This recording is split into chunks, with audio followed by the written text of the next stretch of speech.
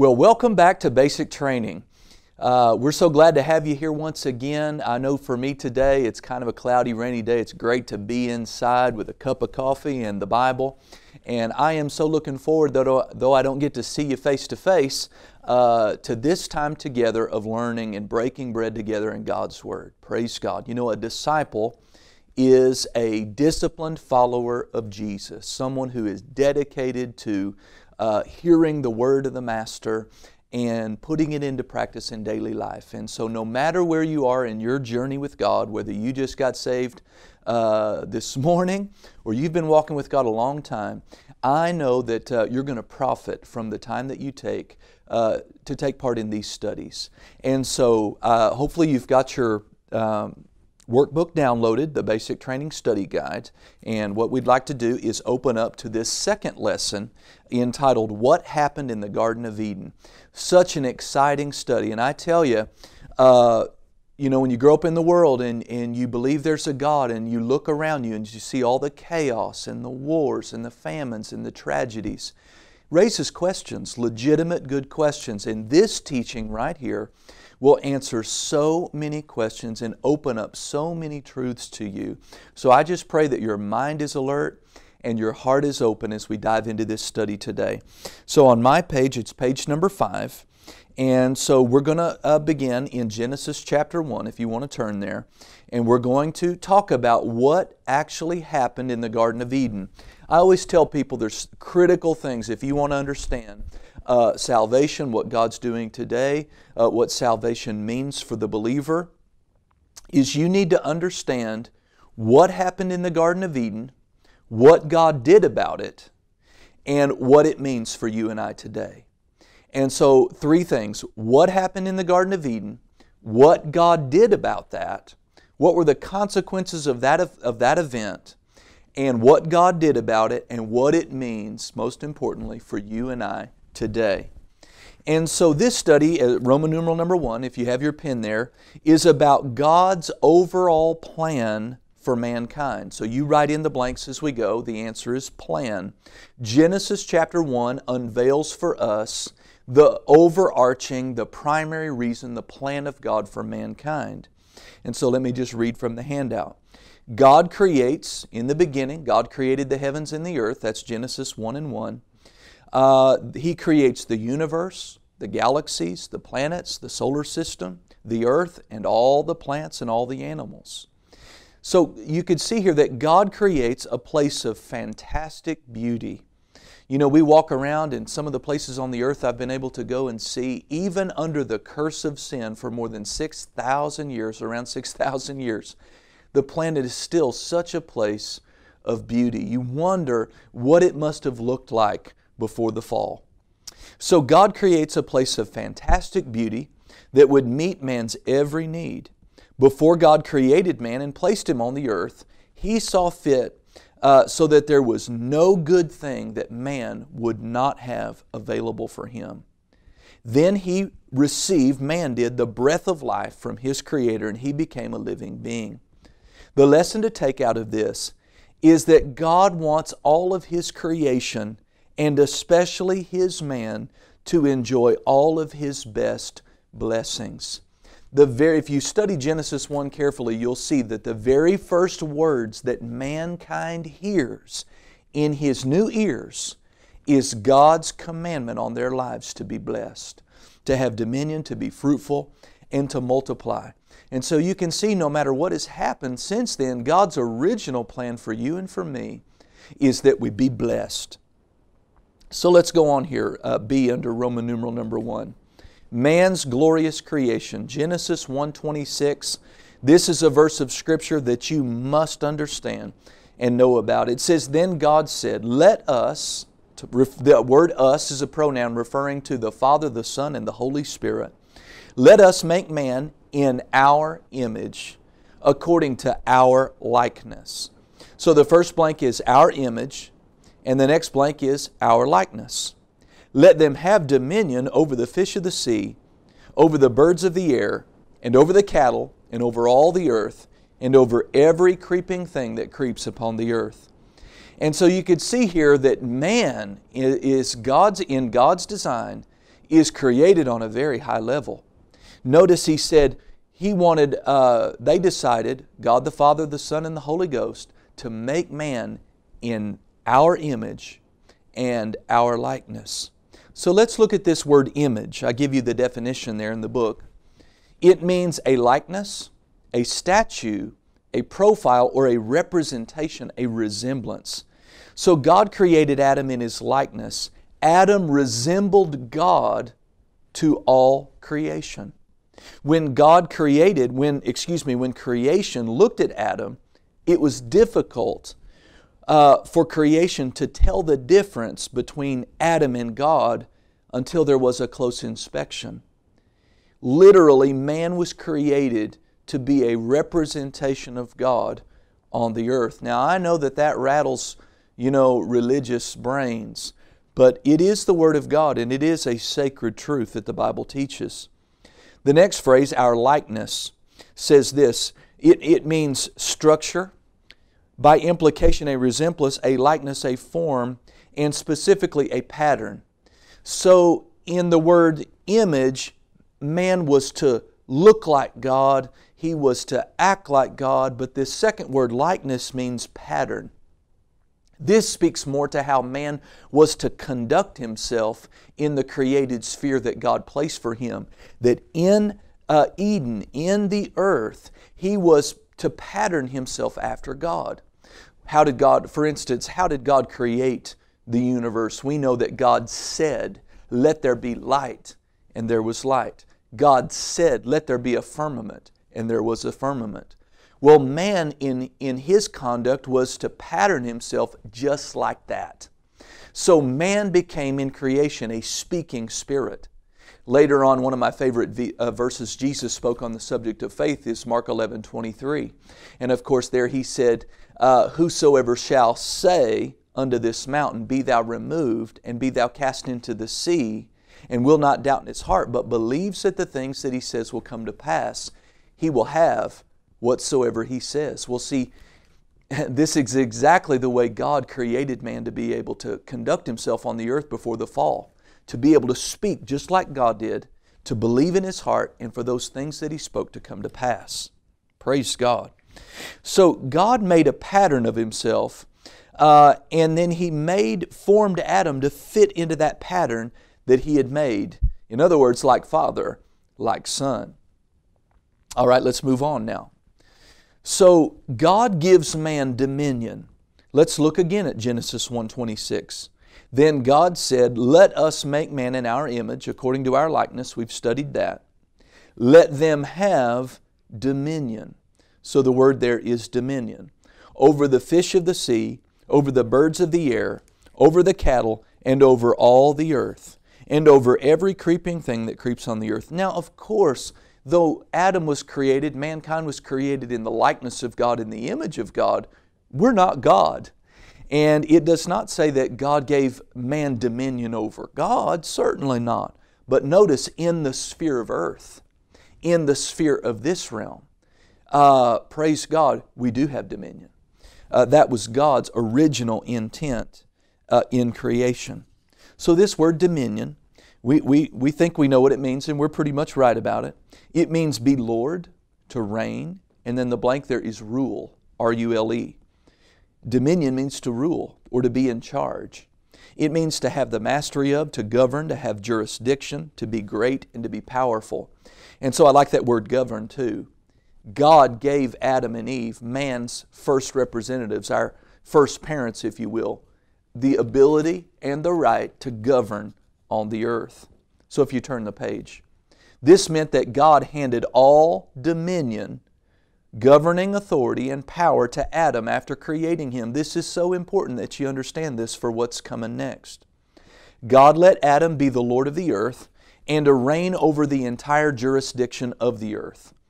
Nothing else God created could resist Adam's dominion because it covered all the earth and over every creeping thing that creeps upon the earth. So now we're about to move into something deeper here. I hope you have this foundation. I know you can't ask me questions right now. This was God's original plan for man, to rule and to reign on the earth in perfect fellowship with Him. And that is still God's plan today. All right, well, we know that some things happened though, right? Let's move on here to Roman numeral number 2. We'll see something else very interesting.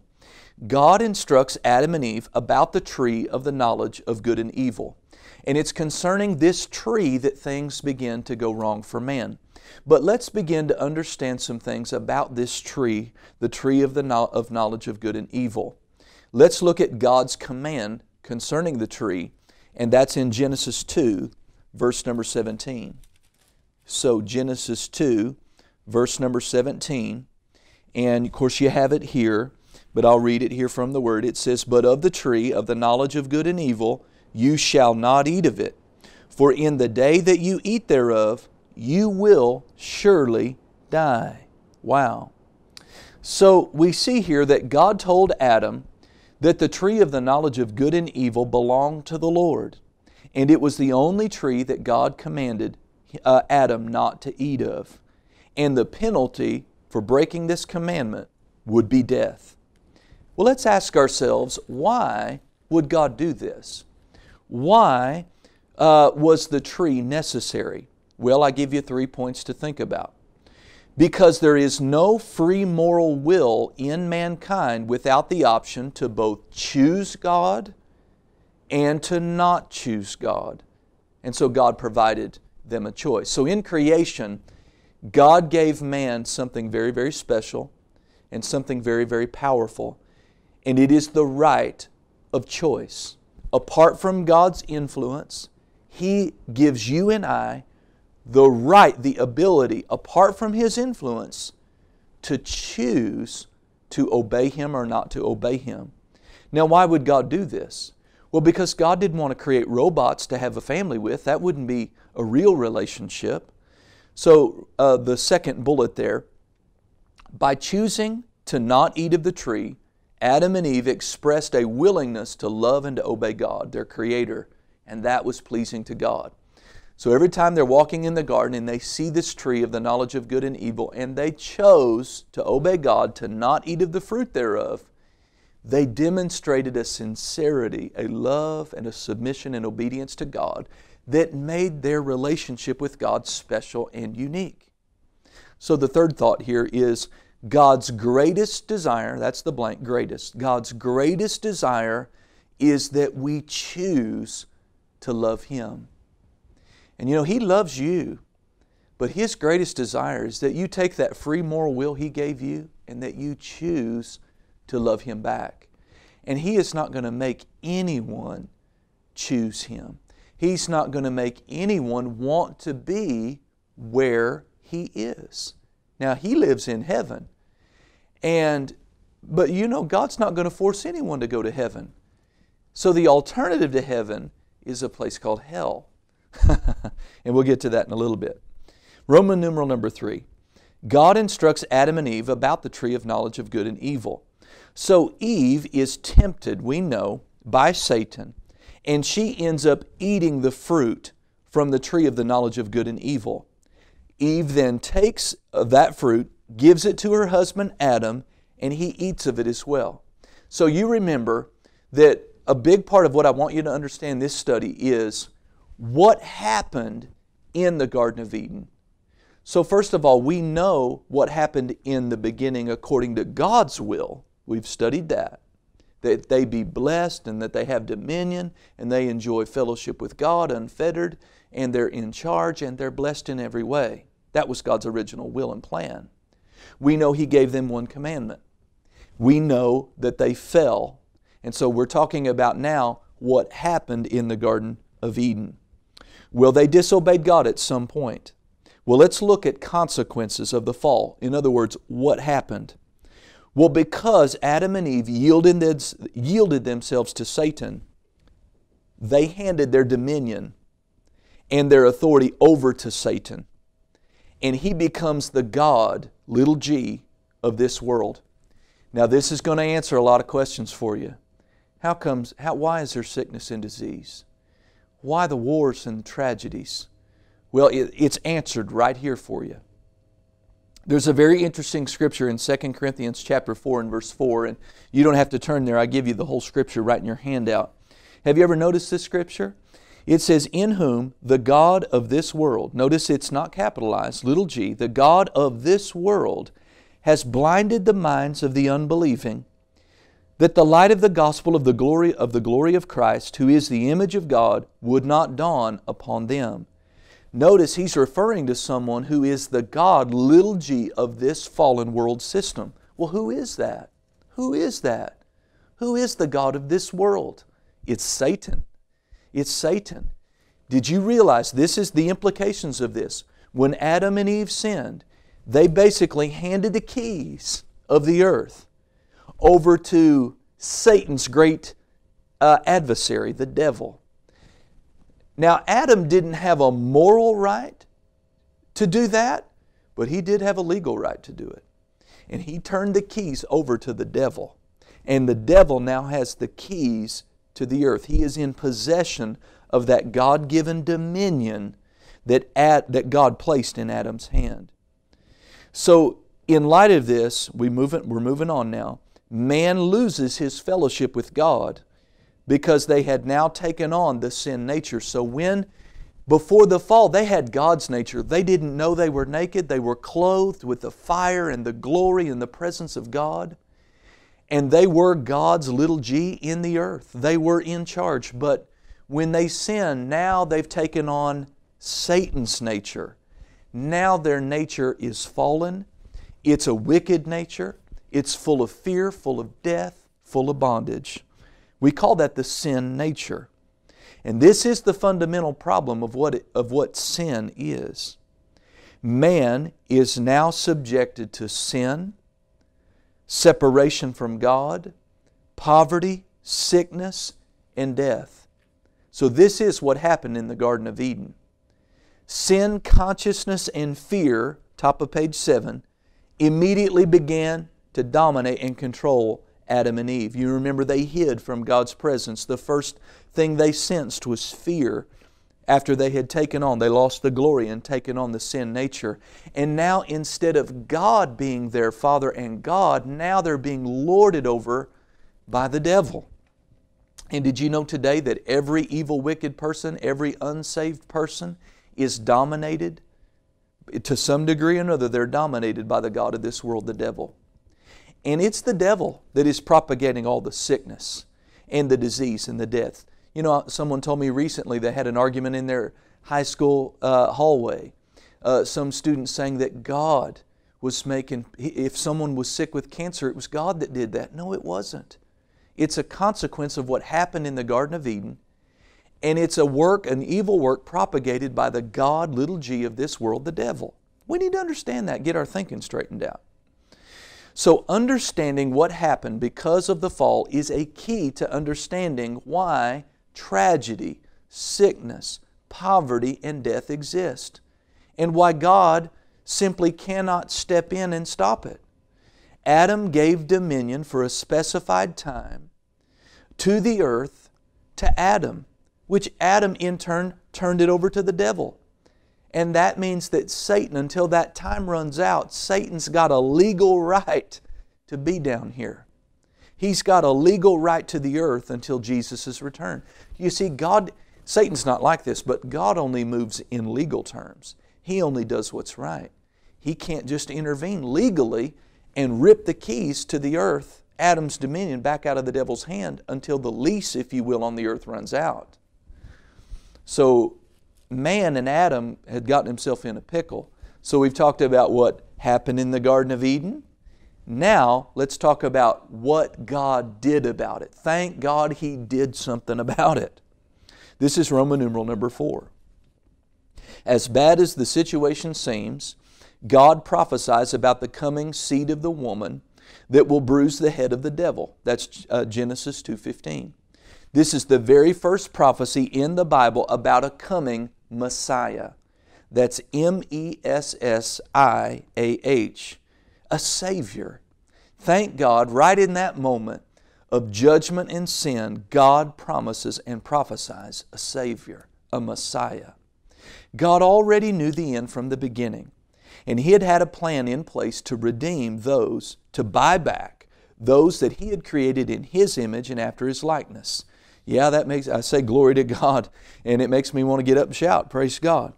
But for the next 4,000 years of human history, as you read your Bible, from Genesis on into the New Testament, you're seeing God laying the groundwork to manifest a Savior for the world.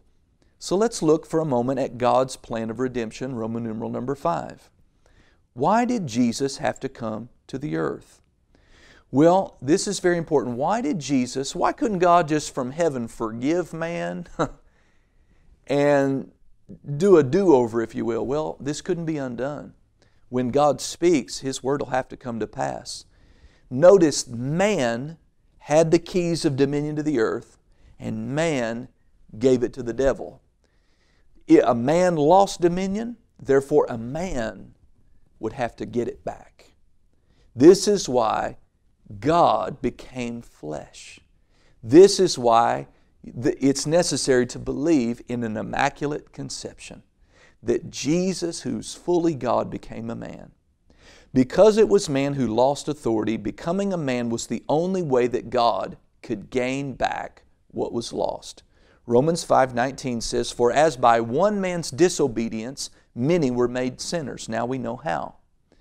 So by the obedience of one man, referring to Jesus, many will be made righteous. Jesus came to live as a man and to take our place of punishment for Adam's disobedience. Through the shedding of His blood, we receive the forgiveness of sins and we escape the dominion of Satan. Ephesians 1:7 says about Jesus, "In whom," Jesus, "we have redemption through His blood, the forgiveness of sins according to the riches of His grace." Colossians 1:13 is one of my favorite scriptures. It says, who Jesus has delivered us from the power or the authority, in the Greek that word is authority, of darkness, and has translated us into the kingdom of His dear Son. So the plan of salvation is Jesus became a man, He suffered in man's place, and He redeems man out from the dominion of the god of this world, Satan. And He takes us out of that dominion and places us back where God always wanted us to be, under the dominion of our Heavenly Father, the Father God. Praise God. Well, the final result. We've seen what happened in the Garden of Eden, what God now has done about it, and now let's look finally as we close, what it means for us today. The final result, page 8. God's original plan for man will ultimately be fulfilled in that, in Jesus Christ through the new birth, we receive eternal life. Life is the answer there. In redemption,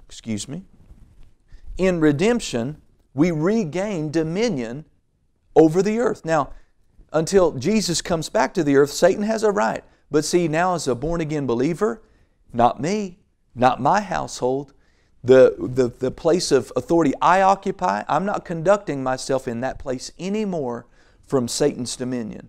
Out there in the world, there are tragedies. Out there in the world, there's sickness, there's the curse, there's death, there's poverty, there's wars. But see, over here in Jesus, and if you'll stick with this discipleship program, I'm going to teach you how to conduct yourself as a believer so that you can live under the canopy of God's blessing, live under the shelter of the Most High God, and live in divine protection, live in peace, live in provision, live in health. So you make me a promise. You stay with me. You pay attention. We're going to learn some things as we move ahead. It says here then that we are restored to our position of righteousness with God. No longer in the new birth are we sinners. And we're going to study this in the next lesson, lesson 3. But we're now made right with God like Adam was before the fall. We are redeemed from sickness, poverty, and spiritual death. Galatians 3:13 says, Christ has redeemed us from the curse of the law, being made a curse for us. For it is written, cursed is every one that hangs on a tree. Ultimately, Satan and all those who reject Christ are going to be unseated from their place of authority, and they will be cast into the lake of fire. God the Father has His dream fulfilled. The plan He had for man from the beginning will ultimately be consummated in the earth. He will eventually come to the earth Himself to be our God, and we will be His people. Let's read as we close a closing verse about a future event that you and I can look forward to. Revelation 21:3. And I heard a great voice out of heaven saying, Behold, the tabernacle of God is with men, and He will dwell with them, and they shall be His people, and God Himself shall be with them, and He will be their God. Let me say to you, friend, if you're watching this somewhere around the world, and you have not received Jesus as your Lord and Savior, you know, could you see, even though there's a lot of teaching yet to come in this series, God planned a great plan for man, but sin messed that plan up very bad. And because of the sin nature Adam took upon himself, Satan's nature, he spread that to every human being that's been born since. And trying to be a good person is not going to be enough to undo it. Because down on the inside of you, in that spirit, you have it's the disease of sin, the nature of sin. And the only way to get rid of that, to be free of it, is to have your spirit recreated, to be born again. And the only way that you can do that is through the man Christ Jesus. God has done something about the fall. He sent His Son Jesus to die in your place. And all you have to do is to say out loud from a believing heart, Oh, Father, I take Jesus as my Lord and my Savior. Jesus, I repent of my sins. I want to get out from underneath the dominion of the devil, and I want to come in and be saved. I believe, this is what you say, I believe that God took Jesus and made Him my sacrifice. He took my place, and I believe God raised Him from the dead. Jesus, come into my heart, be my Lord and Savior. Make me new on the inside. And if you believe that, He will. He will, and you'll be born again. And you will, that very moment, escape the sin nature of the devil, and you'll become a child of God. If you said something like that from a believing heart, you prayed that prayer, would you find that email link on our website, contact us, and let us know that you were born again? We'd love to contact you, send you something, and it would just be an encouragement to us. Praise God that you're in the family. And I encourage you, tomorrow, the next day, or right now, click on that next video, and let's move on in our study together. God bless you.